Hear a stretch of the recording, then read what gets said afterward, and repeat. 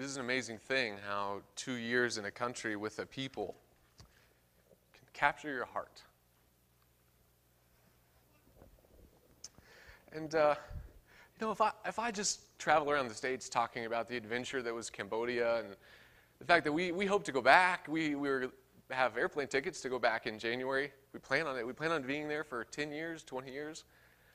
But if I cannot communicate that it is not just an adventure, this is because Jesus loves the nations.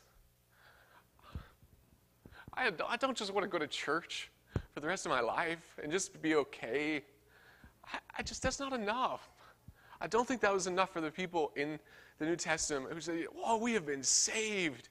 This is amazing. This is not just a kid's Bible story.